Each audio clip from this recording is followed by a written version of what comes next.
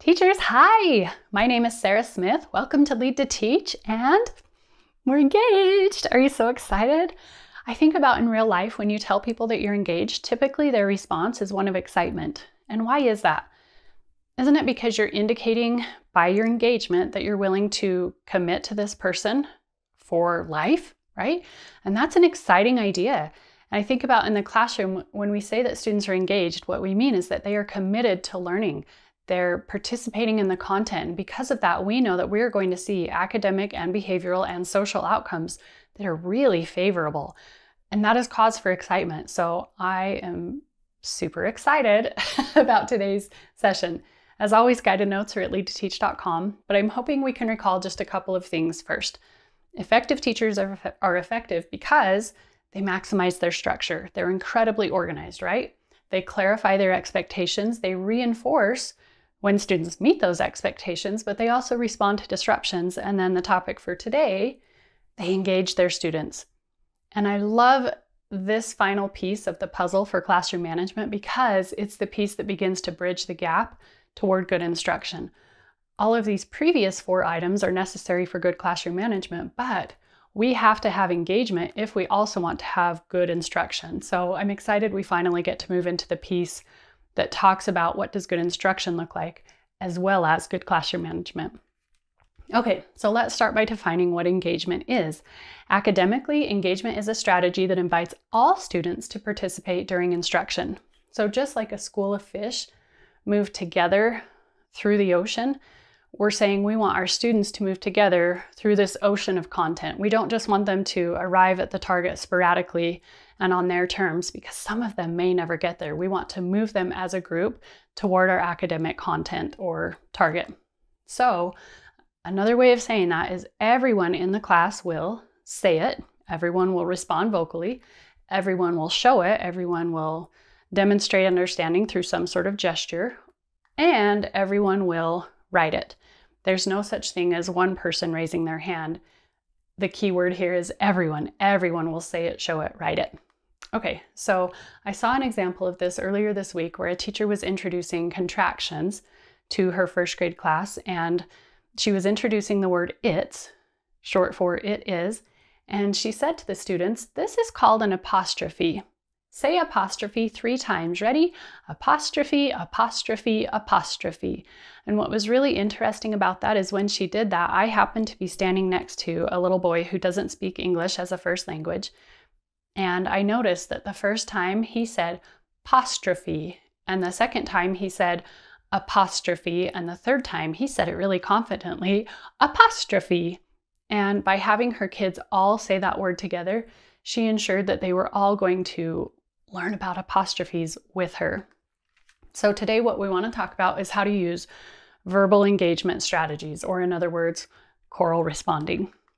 Okay, can we talk about the why behind choral responding? This is kind of personal for me because when my daughter was in elementary school, I remember at one point she began doing really poorly in math, and I was so surprised because she had always been a strong student. And I had opportunity to be in her classroom later that year acting as a coach and not as a parent. And what I saw was that the teacher had classroom sticks, right? Every student had a stick. And throughout the lesson, she would just call sticks one at a time. And she would just say, so this is an example of what, Lizzie? And Lizzie would say, the commutative property of addition. Yep, you got it, Lizzie. Good job. I'm so glad everyone knew that. And she would give credit for everyone knowing the answer that Lizzie knew. If she happened to draw a stick where someone didn't know the answer, she would just draw another stick. And afterwards, we talked about this idea of, research indicates that everyone should do everything. That if you want the kids to learn about the commutative property of addition, then they all need to say that terminology. And her response was, yeah, but by the way I draw my sticks, by the way I just do it so rapid fire, I really keep them on their toes because they never know whose stick is going to be drawn next. And in a class of 28 kids, we ended up calculating, even if you're drawing 7 sticks a minute, kids are having a chance to respond once every 4 minutes. And hopefully they get the answer right, because if not, you're just drawing a new stick. So that teacher did end up shifting her practice, but it was really eye-opening to me to understand why My daughter had begun to fail math that year, and it was because she wasn't doing everything during the lesson. There was no accountability for the group at large. It was only for single students whose stick happened to have been drawn. So let's talk about the research, can we? What does research tell us about student engagement strategies? Well, the positive effects of OTRs, which is another way of saying opportunities to respond, the positive effects of OTRs include decreases in, ready, disruptive behavior, we're not surprised, and increases in on-task behavior, academic engagement, participating during the lesson, and number of correct responses. So I get a decrease that's favorable and an increase that's favorable when I use engagement strategies. And this can even be true for students with EBD, or emotional and behavioral disorder. In one study, they found a little girl who had really severe EBD, showed a reduction in disruptions from 2 disruptions per minute in the severe category to 1 every 4 minutes. Wow, all of a sudden that starts to feel manageable, doesn't it? On-task behavior for this little girl increased by 33%. She was 33% more likely to be on task when the teacher was requiring that everybody respond. Correct responses increased from 0.025 to 0.90 during the course of every lesson. I mean, that's pretty compelling, isn't it? That even our students who struggle the most behaviorally can benefit from this sort of strategy. So the idea is not, who can raise their hand and tell me blank? Raise your hand if you know. I'll call on someone to tell us about, because the flaw in each of these is that I'm only requiring single student participation. Well, strike one, if that's the approach the teacher takes, is that we're really saying, okay, one of you will participate while 99 do not. In other words, I'm only requiring single student participation because I can only guarantee that the student whose stick I've drawn is the one participating. And that's going to create a lot of downtime. And we've talked a lot about how excessive downtime invariably leads to disruption, right? High levels of off-task noise and movement. So that's strike one. One of you participate, 99 do not. We're not going to be that old school anymore. Strike two is that when we only allow single students to respond, we strengthen the understanding of those who already know the most about the idea. You've heard the rich get richer, the poor get poorer. That is absolutely true in single student participation versus whole group engagement strategies. In other words, we maybe inadvertently, but still end up widening that knowledge gap. Those who already know that this little floating comma in the air is called an apostrophe can tell me that and strengthen their understanding of it, while those who never knew that don't have a chance to say it and begin to understand it. Strike three, even though strikes 1 and 2 were enough for me, it was out on strike 1. Strike three with single student participation is that we as the teacher end up saying, I hope that you as the student in this group explain your idea loudly and clearly and accurately enough that everyone else understands and learns the content. I hope that you can do those 3 things in order to teach what everybody else in this room needs to know. So the strike there is that there's a pedagogy deficit, right? Students may know that this is called an apostrophe. They may be very good at the commutative property of addition, but if they can't explain it loudly, clearly, and accurately enough to bring the rest of the group along with them, and I would guess that they can't because they haven't had instruction in how to instruct, then we've got a pedagogy deficit. So what we're doing instead is everyone say this word with me. Everyone echo my turn first. I'll ask and everyone will answer, right? Everyone will do everything. Here's win one when we do this sort of approach. All of you will participate during instruction. In other words, all of you are accountable, right? I have high accountability when everybody is required to say this terminology with me. Who loves Downton Abbey as much as I do? I don't know if it's the dresses, I don't know if it's the accents, I don't know if it's the plot line, but what is not to love about Downton Abbey? The idea here would be then that nobody sits out during dinner, right? There's nobody that's excluded from this conversation or from this task or event or activity. Everybody is invited to sit down at the table and participate and be accountable jointly. Win number 2, when we invite everyone to respond, is that those who already quote unquote get it, right? Your strong kids have a chance to express it, while those who are just learning the content, who maybe didn't know it coming into this, can start to vocalize it. What? This is, in my opinion, the easiest way to differentiate instruction. Whenever I hear teachers say, I just really feel like I need to differentiate and meet the needs of my high kids, but then, oh, how do I bring my low kids along too? The first and simplest and most impactful answer is engagement, because we both have a role, right? If you already know it, your job is to help me say it. If you don't know it, your job is to get on board and begin to say it. Either way, you're going to win.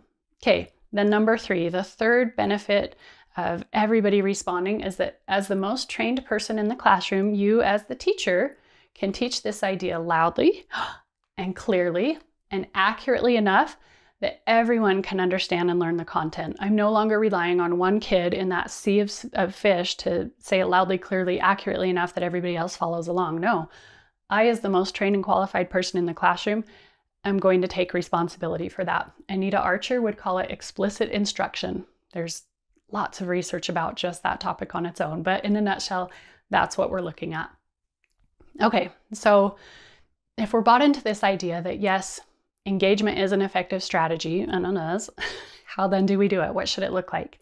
I want to show you this video where I'm hoping you can just tally how many times all the students are invited to chorally respond. So this is a first grade classroom, and the kids are going to learn what's called the doubling rule.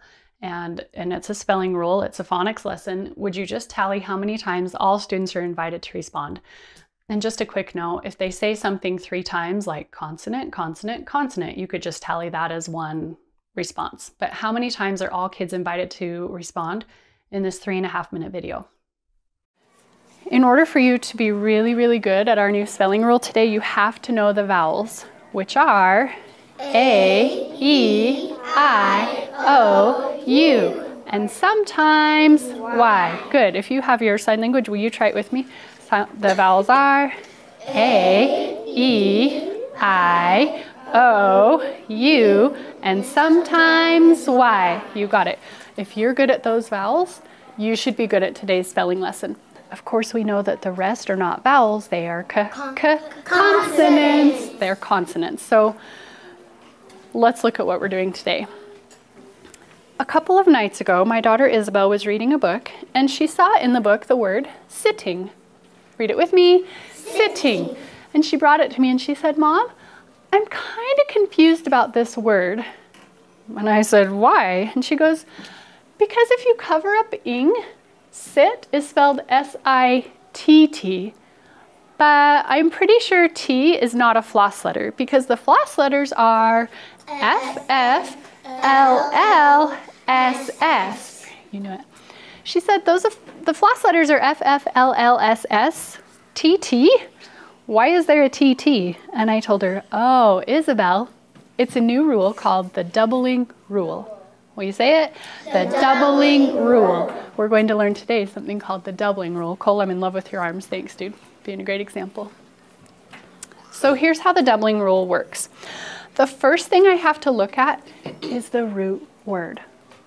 The first thing you look at is the root word. Good listening. I look at the root word and I say, does my root word end in a vowel and then a consonant? Ethan, you're kind of not, some kids already nodding. Is O a vowel? Mm-hmm. Yeah. Is P a consonant? Yeah. Yeah. So I'm going to give it a check. Ooh, some kids knew it. Give it a check. Now I look at suffix ed. Is ed a vowel suffix? Just show me thumbs up or down. Just show me by under your chin so other kids don't take your answer. Okay, my kids are saying thumbs up. Ed is a vowel suffix, so I give it a check. You got it. Now what I do is I'm going to spell the word a little differently. Shop plus t is going to equal shopped. Some kids knew it. But I want you just to watch how I'm going to spell this differently. Raise your hand when you see what letter I change. Not yet, because I haven't started. But raise your hand when you see when I spell it, what letter I change. Shopped is going to be spelled S-H-O-P-P.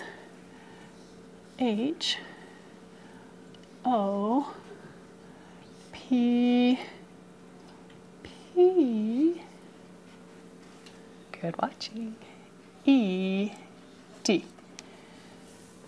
And the letter I changed was the letter P. P. The letter P is the letter I changed. Because you might notice over here, I only had one letter P. But over here, Connor, your eyes are up here, I had 2 letter P's. Somebody said it. Over here, I had 2 letter P's. You got it. I doubled the consonant. Say it with me. I doubled the consonant. You got it. Okay. So depending on how you counted, your numbers might fluctuate a little bit, but it's somewhere between 12 and 16, right? If you're in this ballpark, then you're in the right ballpark. That all students were invited to chorally respond versus one student raising his or her hand to give an answer. Here's what's happening behind the scenes. So I wanted to just show you that to give you a frame of reference. Behind the scenes, here's what I'm thinking as a teacher. First of all, when are they going to respond? And it's really quite simple. There's 2 times that kids are going to need to respond. And that is if I, as a teacher, am talking about an idea that is new or key.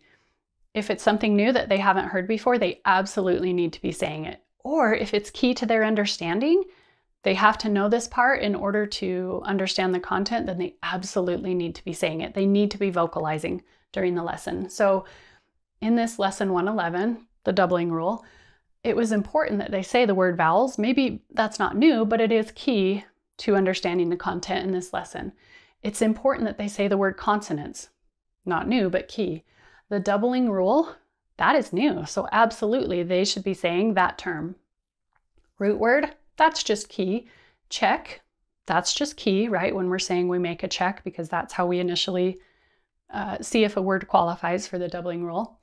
2 letter P's, that's just key. And double the consonant, that was new. So everything on this page is an idea of something that is either new to their understanding or key to their understanding, and that's how I'm gauging whether they need to say it with me. How do they know that they are supposed to respond? This is probably the most important part, is that you as the teacher have to give a clear signal. Have you ever had this experience where you're driving and somebody puts their blinker on, but they put it on way too soon and you think they're about to turn, so you kind of slow down and then the blinker just stays on and on and on and on, and pretty soon you get frustrated, like, what are you doing? Are you turning or not? And you want, if you're like me, you want to honk and you wish that you could say to them, like, put your blinker on when you mean to, or something, you know, inappropriate like that. But at the opposite end of the spectrum is sometimes people don't use a blinker, right? And they just all of a sudden turn and you're left having the same response, like, put your blinker on when you're supposed to, right? Because it's confusing for the drivers behind that person if the signal is not used correctly and clearly. So the same holds true in our classroom, that we want to give clear signals to respond. Here's a couple of my favorites that are vocal. I might say, everybody say apostrophe, ready? Or I might say echo. The word is apostrophe, echo, apostrophe. Or I could just use the words say it. This word is apostrophe, say it, apostrophe. So regardless of which one I'm choosing, do you notice that effective cues are, here's our rule of thumb, short, sweet, and to the point.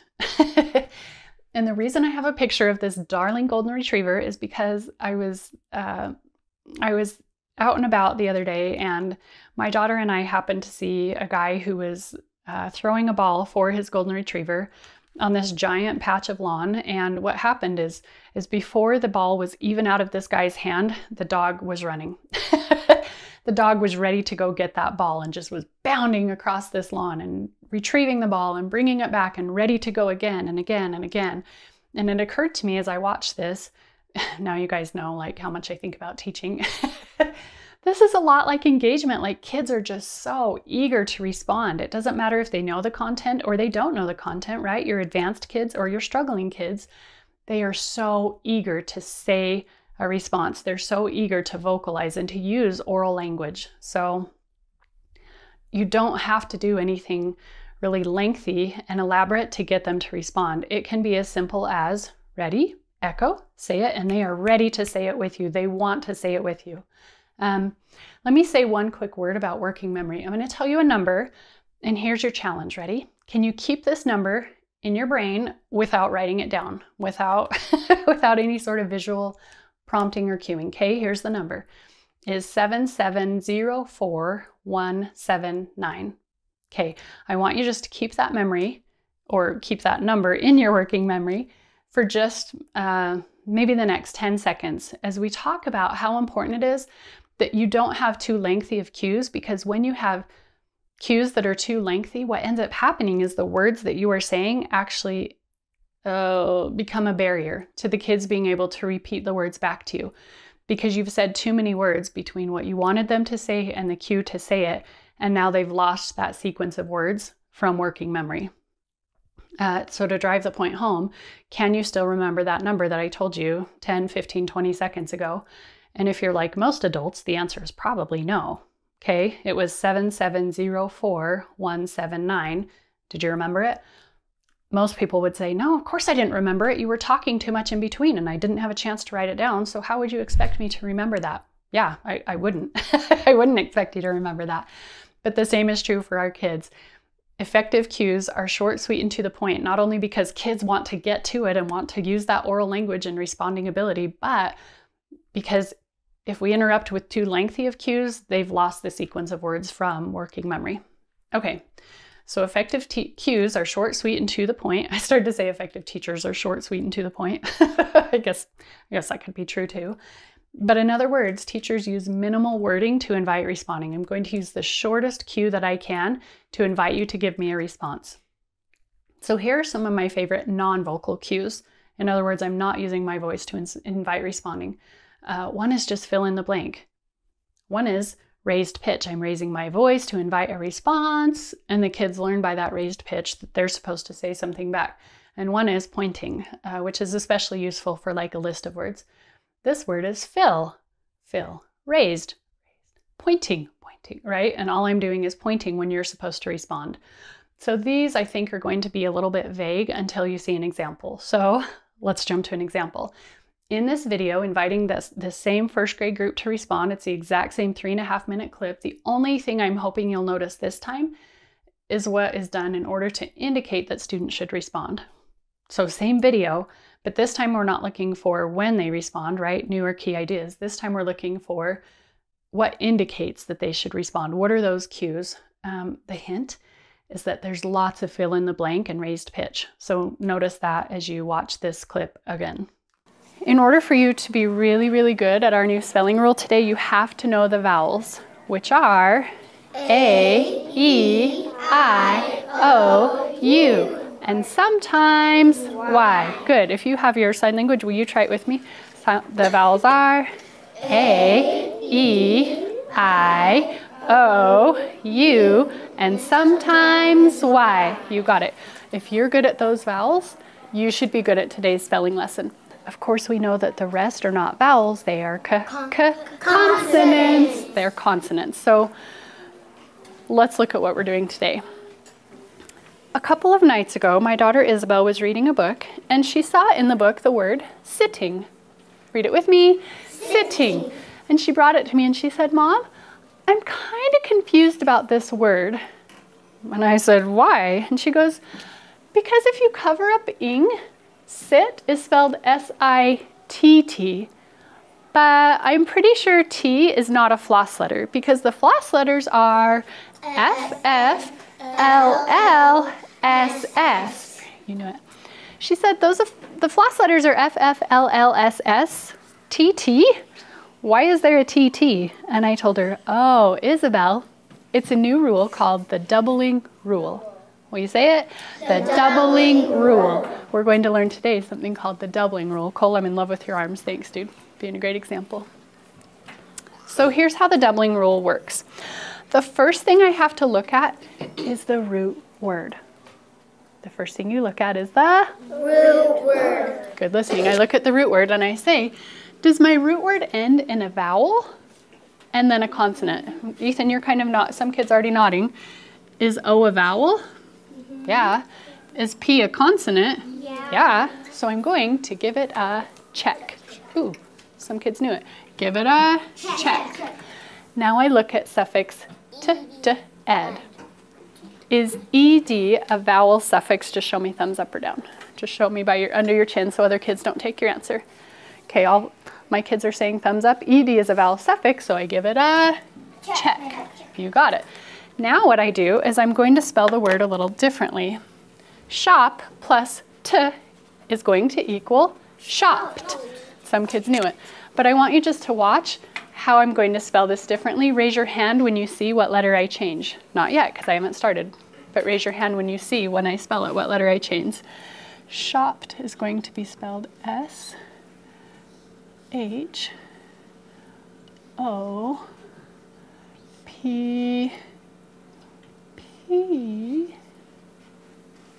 Good watching.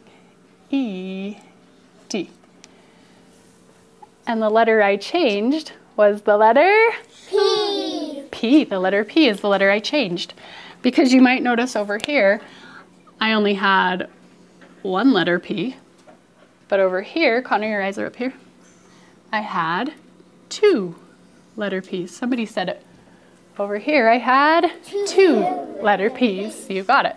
I doubled the consonant. Say it with me. I doubled the consonant. You got it. Okay. So did you notice what was done to indicate responding? One was read it with me, sitting. Will you say it? The doubling rule. Another was say it with me. I doubled the consonant. So very often, I mean, of all 3 of these, my favorite is probably that I say a sentence and they repeat it exactly back to me. And how do they know they're supposed to repeat it? Because of that raised pitch. How do they know they're supposed to repeat it? Because of that raised pitch, right? So I've just kept that exact same sentence and invited them to fill in the really key part of that by my raised pitch.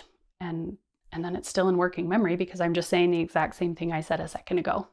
Win-win. Okay. So 3 examples, and I'm hoping that you can notice echoing of newer key ideas and clear signals to respond. So here's the first one, example 1, that you could use, for instance, in a phonics lesson.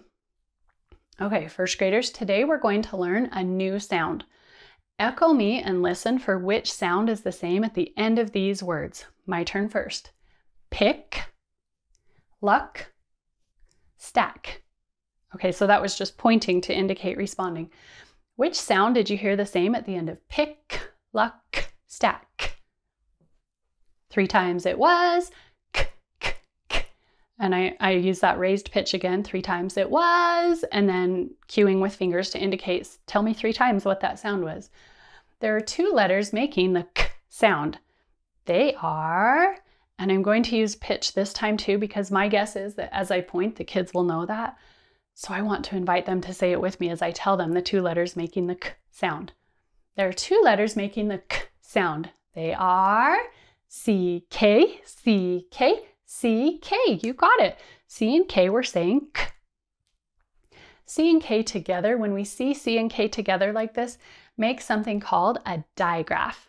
Will you say digraph? They make a digraph. You got it. And a digraph, and maybe I use my fingers for this, a digraph is 2 letters that come together and make one sound. That was a lot. Can you say it? Starting a digraph is 2 letters that come together and make one sound. And that was a lot for them to be able to echo, but I'm using hand gestures and I'm doing it slowly and I'm still mouthing it with them in a really exaggerated fashion so that they can stay with me. So for instance, if I did this for CK as a digraph, I would go C, K, K. Can you do it? C, K, K. And I'm a huge fan of every time kids are echoing, I'm still moving my lips too, especially for my English language learners or for kids with special needs, kids with auto processing disorders. It's really helpful for them to continue to have that visual cue and not just the auditory one to echo. Okay. Here's a quick tip. Beware the open-ended multi-word response invitation. I heard this in a kindergarten classroom recently where the teacher said to the students, "Kinders, today we are going to learn about consonant letter G. Say that." And can you just guess what the responses were? Some kids said, G. Some kids said, letter G. Some kids even said, we are going to learn about, and started to say the whole sequence.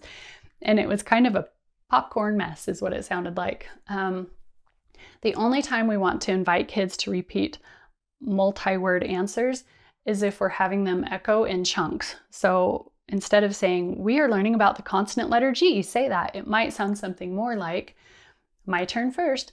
We are learning about the consonant letter G, the consonant letter G, right? If you want a multi-word response, it would probably need to be chunked like that, which is maybe what I could have done for digraph just a minute ago now that I think about that. Okay, example number 2, let's do a math example. Ready? I might say to a group of kids, say 2nd grade, today I want you to learn an idea called place value.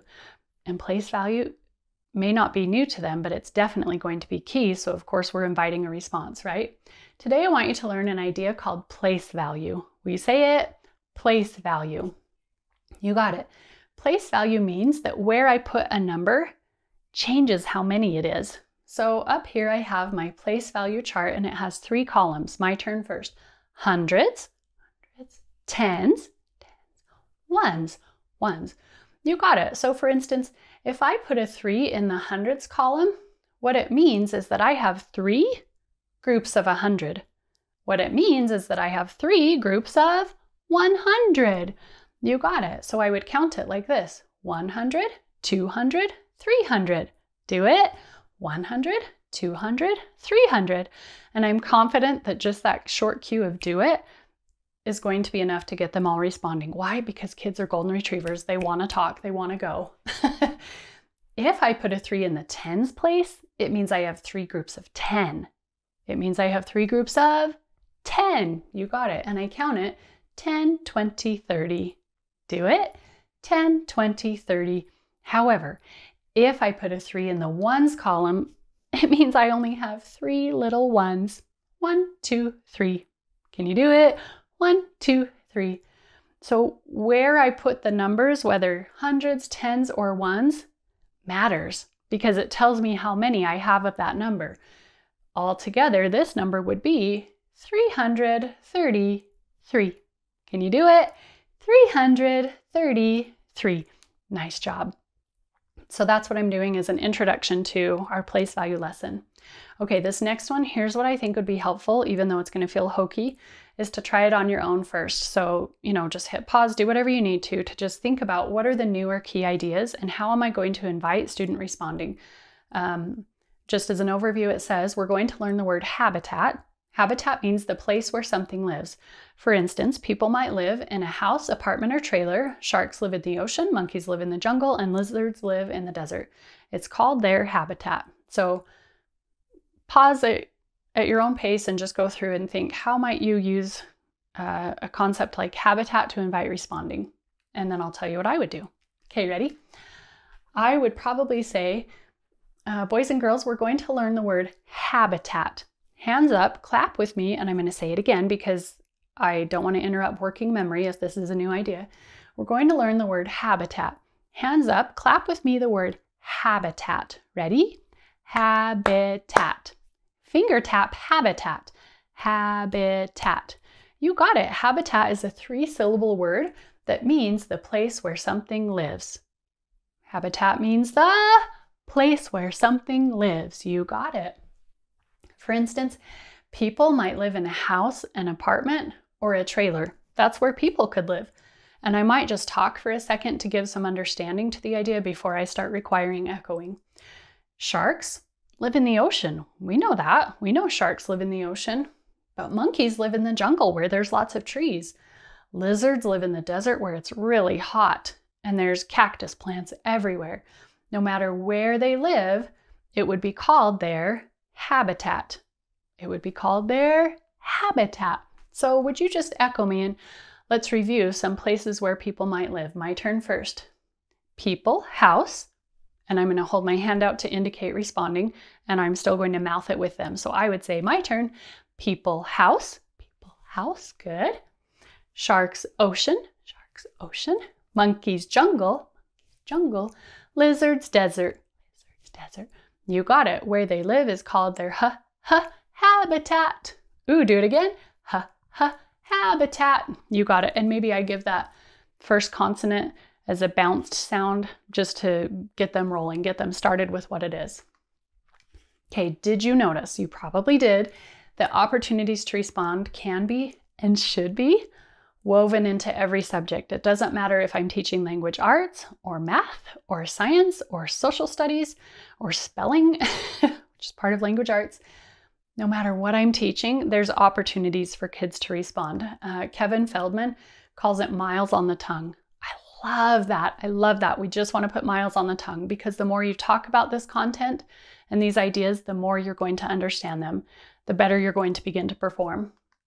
Research tells us that during direct instruction, when we are introducing an idea, we want to aim for 3 opportunities to respond per minute. And that's group opportunities to respond, which can include partner talk, but that's a different session. So we're looking for 3 opportunities to respond per minute during instruction if we want to see impact.